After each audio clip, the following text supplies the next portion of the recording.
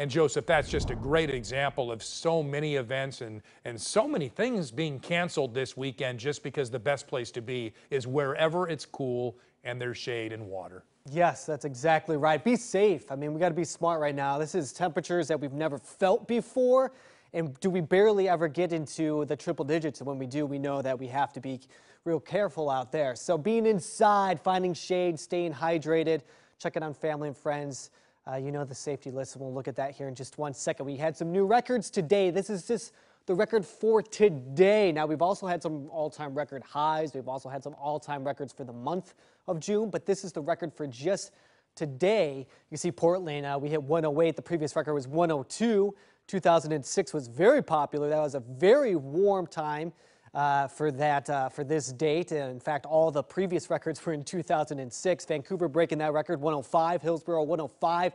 Troutdale, 109 today. And Salem, also 105. You can see the highs here up and down the Willamette Valley. Some 70s and 80s there along the Oregon coast. 60s for the Central Oregon coast. You had to go there if you wanted to stay cool. 110 coming out of the Dalles, and Pendleton, 104. Safety headlines here, as I mentioned. Try to stay cool. Be hydrated, get the shade, water, water, water. We can't stress that enough.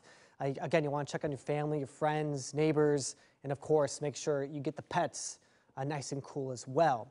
I do want to stress that tomorrow, we're going to see some very extreme heat. We're going to spend many hours, busy graphic here, but see, at 100 degrees tomorrow, I think we're going to be about 8 to 9 hours sitting at that. I think it's going to happen about noon to 9 p.m. Today it was about 5 hours. You can see 90 degrees there at 13 hours, 80 degrees there, about 15 hours of the day, a very small window tomorrow where we're below 80. We have this dome of heat here. It sticks around, extreme heat up and down, specifically here in the Pacific Northwest. And then we see it kind of cool down maybe into Tuesday, but I'm talking about maybe upper 90s, about a 10-degree drop off. We get to Wednesday, maybe to about the lower 90s. The Oregon coast is going to be the place to stay cool. You can see that northwest flow there. Newport 61, Florence 61. So that's where you got to head if you want to try to find some colder air, as I mentioned. Seaside, beautiful view. We had a lot of folks out there today. It was nice and warm. This is Lincoln City looking over to the north there. At one point in time, they had a little bit of cloud coverage there that was just squashed into the distance. Portland, we have a nice clear sky in the Dalles, the same, where it was a bit breezy at times too, but really not much cloud coverage. And no rain. We're not dealing with any sort of rain right now. We need all the rain we can get, and there's none in the forecast. Tomorrow, I think we're about 110 and above.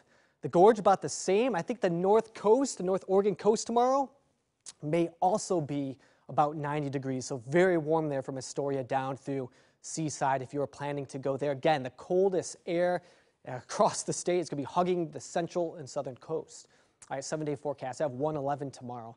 Might even get hotter than that. Again, on Monday, we had the all-time record today, Wayne. I think we break it tomorrow, maybe even on Monday.